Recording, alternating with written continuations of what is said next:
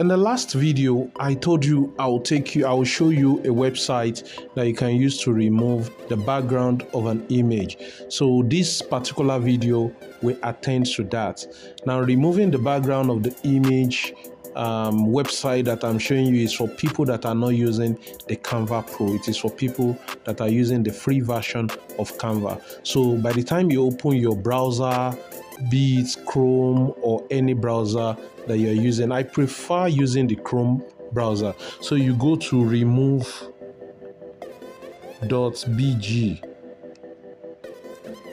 Remove.bg. This is the site, remove.bg. So the next thing you will do is to click on upload. Okay, upload image. Okay, now look at the image that we initially did on Canva. I will click on done. It's uploading the image. Like I said, within 3 to 5 seconds, everything should be done, depending on your network also. You can see that my network is not too good. This is the real image. You can see the real image, and you can see. So this is the result of my image. This is the original image. This is the removed background. So you can see. Then the next thing we'll do is I will click on download. Okay, let me go to download. So you can see that it has been downloaded. Now, if you look at this now, the image here doesn't have any background. Let's go to our Canva.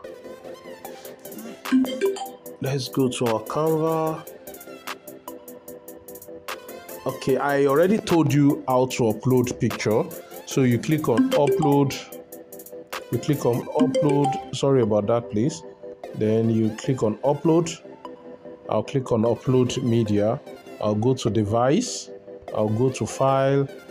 Then I'll go to tutorial, because that's the name of the file. It's already uploading.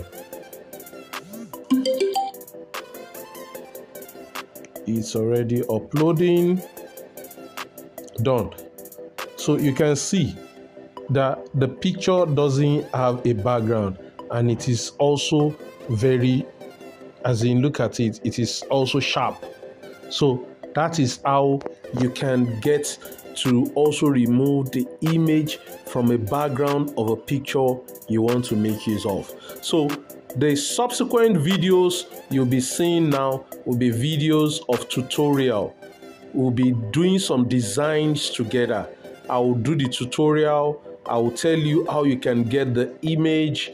If I'm using a personal image, if I'm using an image on Canva, everything, I will show you how to go about it. And I would want you to replicate exactly what I have done. Please don't change it. The only thing you can just do is by the time you are done with the design, just put your name on it. So the subsequent videos you'll be seeing here will be videos of tutorials that I promised I was going to do for you. So thank you for watching this introductory part of the class.